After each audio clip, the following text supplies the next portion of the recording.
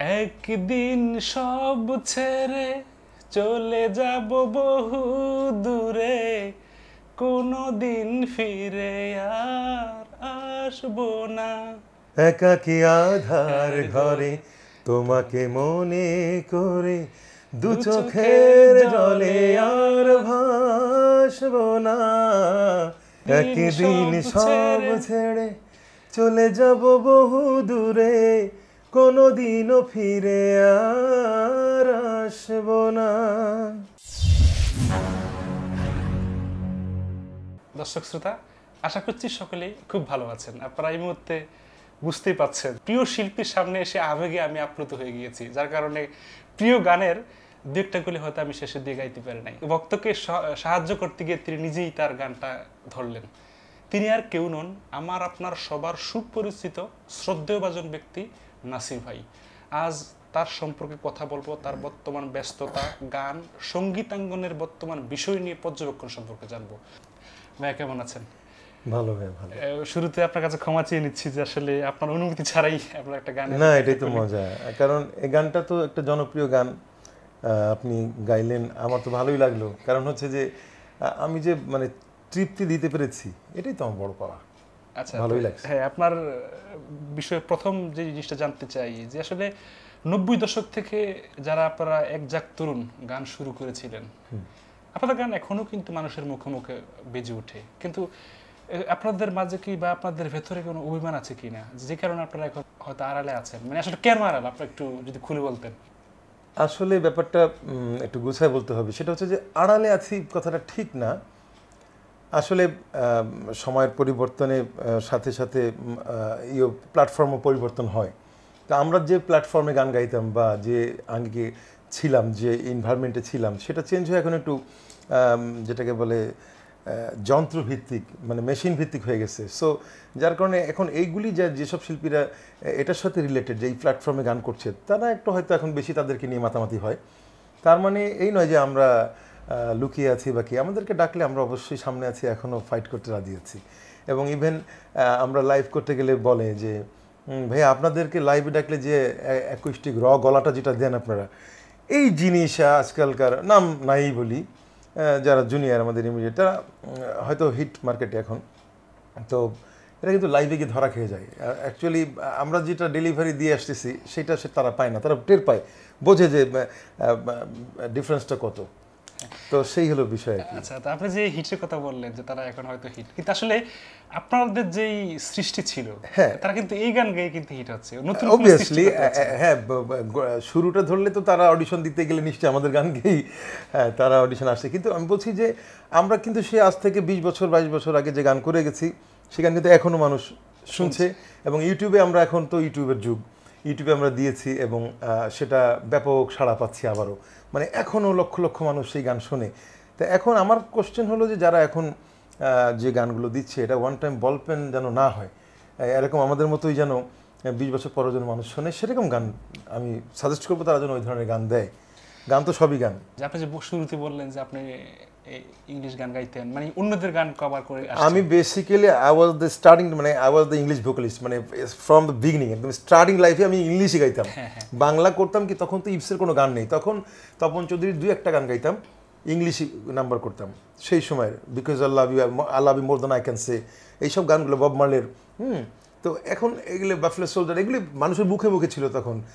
তখন বাংলাদেশে গান বলতে তপন চৌধুরী ছিল, ওই মনে করো তুমি আমি, ওই গানটা ছিল। তারপরে সোলসের মন শুধু মন ছুঁয়েছে অ্যালবামটা ছিল। তারপরে উচ্চারণ ছিল আজম ভাইয়ের। তারপরে এইরকম 2-4-5টা হাতে গোনা অ্যালবাম ছিল। কোনো কার গানকে সব পরের গানই গাইতে হতো, নিজের গান আমরা নিজের গান 2-1টা গাইতাম স্টেজে, কিন্তু কেউ নিত না। এই প্রসঙ্গটার জন্য আনলাম যে এখন কিন্তু আমরা দেখি যে অনেক গায়ক আছে। হ্যাঁ, গায়ক বলতে শিল্পী না, কিন্তু গায়ক, মানে ফেসবুক আছে তো এই জন্য আপনার একটা গান পারলো, সেটা গেয়ে ফেললো। ইভেন অনেক সম্মানবোধের কথাটা জানতে চাই। এখনকার যুগের যে ছেলেরা উঠছেন বা গান গাইছেন, যে আপনি নাসির যেটা বলেন যে নদী গানটা, এই গানটা গাইলে তো কমপক্ষে একটা শিল্পীর কথাটা বলা উচিত। আমি যে কোনো লাইভে কিন্তু আমার যদি, যেমন এশিয়ান টিভিতে লাস্ট লাইভ করলাম, তো ওখানে 19টার মতন গান গাইতে হয়। তো 19টা 20টার মতন যদি গানই আমাকে গাইতে হয়, তো আলটিমেটলি দেখা যায় 15টার মতন নিজে গান করার পরে মানুষ একটু চেঞ্জ, মানে আমি চেঞ্জ ডিফারেন্ট টেস্ট দেওয়ার জন্য আমি হয় অ্যান্ড্রুদা না হলে আব্দুল হাদি ভাই, হ্যাঁ এরকম, বা কিশোর কুমারের দু একটি গান করি। এবং আমি কিন্তু বলিনি যে অ্যান্ড্রুদার শ্রদ্ধেয় অ্যান্ড্রুদার একটি গান করব, এই গানটি আমার খুব ভালো লাগে। আমি অ্যান্ড্রুদা আমাকে খুব স্নেহ করেন এবং অনেক বছরের সম্পর্ক আমার, আমি ওনার অনেক গান শুনেছি, কিন্তু আমার এই দুটি গান খুবই ভালো লাগে। দুটির মধ্যে থেকে একটি গান আমি গাইতে চাই এই মুহূর্তে, গাবো। বলে যে গান প্লিজ, আমি তো তাকে ডেডিকেট করেই গানটা গাচ্ছি। এইটু শ্রদ্ধাবোধ না থাকলে তো হবে না। তো এই সময় সিনিয়র আর্টিস্ট এদের গান শুনে তো আমি নাসির। তো এই যে এই প্রসঙ্গে জানতে চাই যে এখনকার যুগে যে গায়ক হচ্ছে, তারা তো আসলে ধার করা গায়ক, আমরা সকলে। এদের বিষয়টা হচ্ছে কি, এদের মই কি হনুরে, তো আলটিমেটলি এগুলি যেমন কিছু না কি একটা গান যেন, এখন তো কোনো নামগন্ধই নেই তার, কি যেন অনেক হ্যাঁ কি এরকম, আরে রাস্তাঘাটে টুকটাক ফট করে কোনো নামগন্ধই নেই, কিন্তু ওই আর্টিস্টের কোনো নামগন্ধ নেই। পটপট দেখলাম 2টা বা 3টা পটপট করে সলো ছাড়লো, একই টিউন একই জিনিস, নো ভেরিয়েশন। সো এগুলি থাকবে না, ওয়ান টাইম বল পেন, এগুলি আসবে এরকম চলে যাবে। সো আমরা এরকম 20-25টা বছর, যেমন আমার কাছে খুব লাগে অ্যান্ড্রুদা এখনও মাইক্রোফোন ধরলে বাঘের বাচ্চা মতন গান গেয়ে ফেলে, হয়তো দম একটু কম, বয়স হয়ে গেছে, আমাদেরও হবে। কুমার বিশ্বজিৎ ভাই স্টেজ শো এখনও মনে হয় সেই ইয়াং, কি সুন্দর। আমার খুব মানে আমি জেলাস ফিল করি, ওনারা এই বয়সে গাইতে পারলে তাহলে আমরাও ওই পর্যন্ত যাওয়া উচিত আমাদের। আমি ওই জন্য তখন বলি যে না, আমি তো এখনও ইয়াং মনে করি, এখনও ওই 25 মনে করি। সো এইসব দেখলে ভালো লাগে এবং ইন্সপায়ারেশন যোগাইতো যে উনি যদি 60 বছর বয়সে, সুব্রত এখনও 60 বছর বয়সে গান গাচ্ছে, তাহলে আমি কেন পারবো না, হয় না? তো এখন বিষয়টা হচ্ছে যে আপনারা 20 বছর 25 বছর আগে যে গানগুলা গেয়েছেন, সৃষ্টি করেছেন, সেই গানগুলো কিন্তু এখনো বেজে উঠছে। প্রযুক্তি ছিল না, চর্চার মাধ্যমে আপনারা গান করেছেন। আর এখন প্রযুক্তির সহজলভ্য থাকা সত্ত্বেও এমন স্থায়িত্বমূলক গান নেই কেন, মানে সৃষ্টি হচ্ছে না কেন? হচ্ছে না কেন সেটা একটা সুন্দর একটা প্রশ্ন এবং তার উত্তরটা আমি সুন্দরভাবে দিতে চাই। সেটা হলো, আমি বলতে চাই যে সেই সময় আজ থেকে 20-25 বছর আগে যখন একটা হারমোনিয়াম ধরতেন, তখন পৃথিবী কোলাহল মুক্ত ছিল, এত আওয়াজ এত ইয়ে ছিল না। ভোরবেলা যখন একজন সুরকার হারমোনিয়াম ধরতেন, ধ্যানে বসতেন, হারমোনিয়ামটা বাজাতেন, মন থেকে ভিতর থেকে একটা সুর বেরোতো, যেমন একটা বাচ্চা তৈরি করতেন এবং ওটার সেও যত্ন লালন পালন করতেন, যার কারণে বাচ্চার মতো বাচ্চাই হতো ওটা, গানের মতো গানই হতো ওটা। যার কারণে মানে একটা গানের পিছনে দেখা গেল 1 মাস সময় চলে গেছে। একটা মুখ করে বসে আছে, অন্তরটা করলো, হলো না, আর একদিন করবো, অন্য মুডে গান করবো, অন্য মুডে আরেকটা দেখলো, ওই একই গানের অন্তরা করলো, আগের থেকে অনেক মাচ বেটার দেন বিফোর টাইমস, তার থেকে আগে বেটার হয়েছে। সে সঙ্গে সঙ্গে কী করলো, এইটাই সেট করে ফেললো, মুখ অন্তরা রেডি করে গান ট্র্যাক করলো, তারপরে আবার খুঁজলো কোন আর্টিস্ট দিয়ে গাওয়ালে এটা ভালো গাবে, কার গলায় মানাবে, অনেক কিছু চিন্তা করে তারা করতো। এখনকার বিষয়টা হচ্ছে গিয়ে যে কী বলবো, আমি গান গাইতে গেলাম, তা আমি মুখটা গাইলাম, এটা আরও 2-4-5-10 বছর আগে থেকে চলছে, 5-7 বছর আগে থেকেই গাওয়ার পরে, তো অন্তরাটা গাওয়ার পরে দ্বিতীয় অন্তরটা গাইলাম, তারপর বলছে, আমি বললাম দেখো ওই জায়গাটা একটু আছে, বেসুর আছে, ভাই আপনি চলে আসেন। কেন? আরে টিউনার আছে, চলে আসেন। তার মানে মেশিনের উপর নির্ভর, মানে ওটা টিউনে নিয়ে দেবে ও, মানে আমার হয়তো নোটটা লাগে নাই, আমি বলছি নোটটা লাগে নাই, আরেকবার নাও টেকটা, সে বলছে যে চলে আসেন আপনি, ওটা আছে করে দিচ্ছি। সামনে বসেই সে সেট করে দিল, টান দিয়ে উঠাই দিল নোটটাকে, বললো ভাই দেখেন তো, শুনে তো, হ্যাঁ ঠিক আছে একদম। তারপরে বললো যে তা অত চিন্তা করার কী আছে। তা আমি বললাম যে তাহলে তোমরা কি পৃথিবীতে ছোট হয়ে এসছে, এরপর তো করে চলে যাবে মানুষ, ওই দিয়েই তো সব করে ফেলবে। তো এইটা তো ঠিক না, এটা চুরি করা আছে, নিজের সাথে নিজের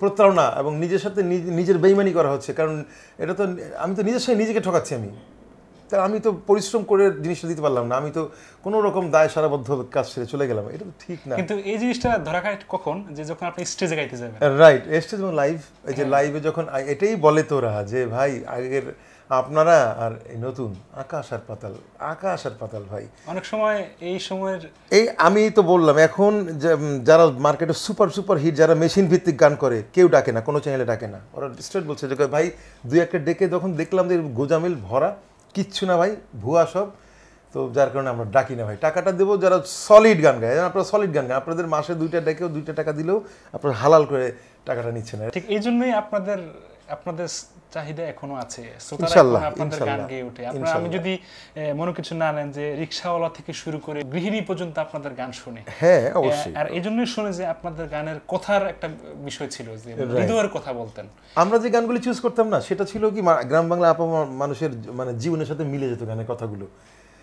মালয়েশিয়াতে শো করতে গেলাম, এই ফাঁকে একটু বলতে চাই যে সেখানে বন্ধুরে আমার আর এমনি মারিস না, এই গানটা আমি শুরুতে ওপেনিং যখন টান দিলাম পুরো হল রুম জুড়ে, এটা সালামে সঙ্গাইবুলু ওখানে করেছিলাম। এটিএন বাংলা মাহফুজ ভাইয়ের শো ছিল, আমি বাড়ি সিদ্দিকায় বেঁচেছিলেন তখন, আহারে। তারপরে আখি আলমগীর ছিল, আরও ডান্সের মডেলের নাচের মডেল টল ছিল। এনিওয়ে গানটা গাইলাম, ঠিক মাঝখানে যখন আসলো তখন আবার একটা গ্রুপ শো স্টেজ উঠে, ভাই গানটা আরেকবার মাঝখানে ওয়ান মোর। হ্যাঁ, তা আমি আবার গাইতে হবে, আমি ঠিক আছে গাচ্ছি বলে একটা গান শেষ করে আবার গানটা গাইলাম। গিয়ে আবার 2-4-5টা গান গিয়ে যখন আমি ক্লোজ করে দিয়েছি, এটা আমার শেষ গান, আপনারা ভালো থাকবেন, দোয়া করবেন। গান শেষ করছি না, আবার এক গ্রুপ উঠে এসে, না ভাই ওই গানটা দিয়ে শেষ করতে হবে, কারণ এইসব গানগুলোর সাথেই এদের জীবনের মিল আছে।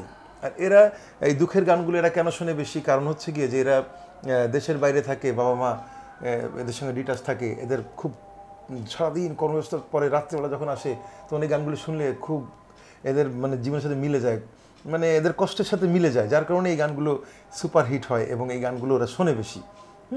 আর আমি একটা জিনিস বলতে চাই যে আমি তো দেখি না যে যারা প্রাডো গাড়ি চড়ে বা শহরে যারা মার্সিডিজ বেঞ্জ গাড়ি চালাচ্ছে, ওখানে ওদের গাড়িতে উঠেও তো দেখছি আমি যে কই, আমার তো কোনো বাংলাদেশের কোনো শিল্পী অ্যালবাম দেখি না। সর্বোচ্চ মাইকেল জ্যাকসন এগুলি থাকার পরে সর্বনিম্ন হয়তো বোম্বের সোনু নিগম একটা সিডি দেখতে পেলাম। তার মানে কি বাংলা গান এরা শোনেই না, বাংলা কালচারকে এরা দামই দেয় না, পাত্তাই দেয় না। তো এদের জন্য তো গান করে লাভ নেই আমার। যারা আমার গান শুনবে, যাদের জন্য ওরা গান না শুনলে আমি কাদের জন্য গান গাবো? তো যার কারণে ওদের সঙ্গে ওদের মেন্টালিটির উপর অ্যাডজাস্টমেন্ট করে আমরা গানগুলি করি, যার কারণেই তো মানুষ শোনে।